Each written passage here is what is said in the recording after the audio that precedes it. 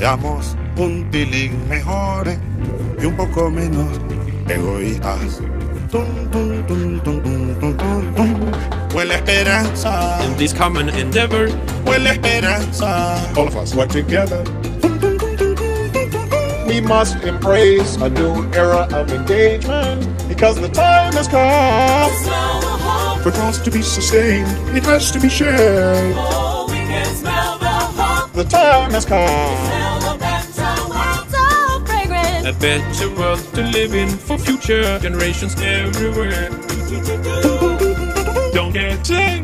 That's right, don't get sick. If you have insurance, don't get sick. If you don't have insurance, don't get sick. If you're sick, don't get sick. Just don't get sick. That's the Republicans' healthcare plan. He has a choice. An angry choice. Chocolate helps us learn. If you get sick in America, die quickly.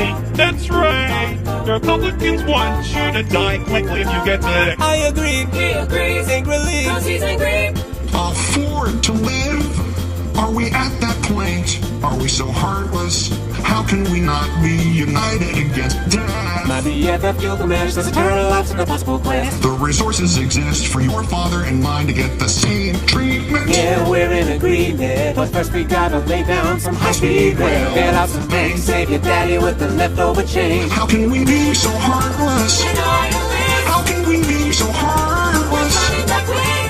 What more obvious hope could ever happen than the defense of the life of each citizen? How is the Nobel Peace Prize decided? Well, that is what people were asking all day today. We mix a secret potion and roll the ancient dice, then hire a focus group and have a human sacrifice.